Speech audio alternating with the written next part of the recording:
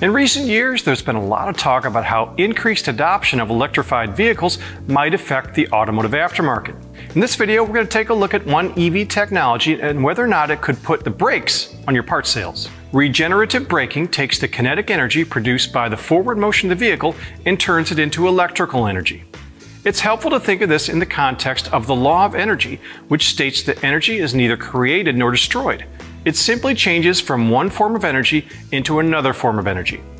In the standard friction braking systems that most cars and trucks use today, the act of braking produces energy which is dissipated into the air as heat. In regenerative braking systems, which are used on hybrid and all-electric vehicles, some of that kinetic energy is sent to the batteries and stored for later use. Let's talk about how that works. In a vehicle with regenerative braking, the battery provides power to the electric motor, which supplies the electricity to turn the wheels. When the driver hits the brake pedal, the process is reversed. Instead of consuming electricity to turn the wheels, the rotating wheels turn the motor and generate electricity using the vehicle's kinetic energy.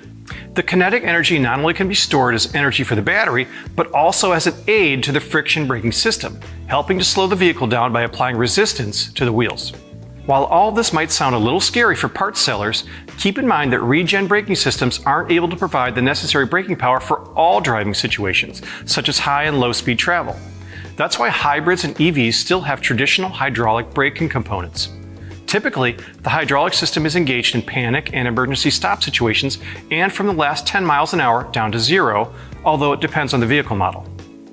With regenerative braking handling the majority of braking force on a hybrid or EV, you're going to see a lot less wear on the friction brake components.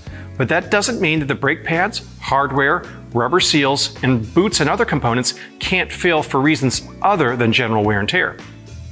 For example, under average driving conditions, the brake pads on a hybrid or EV might not reach conventional operating temperatures, and corrosion can build up between the backing plate and the friction materials due to the intrusion of water, road salt, and ice removal chemicals. This corrosion between the friction material and the backing plate can cause the friction material to separate. That's why you should always recommend a high-quality, corrosion-resistant brake pad for hybrids and EVs to avoid problems. Also, since it's impossible to perform a conventional break-in bedding procedure on a test drive, make sure that the brake pad manufacturer promises excellent performance right out of the box. I'm Josh Cable, thanks for watching.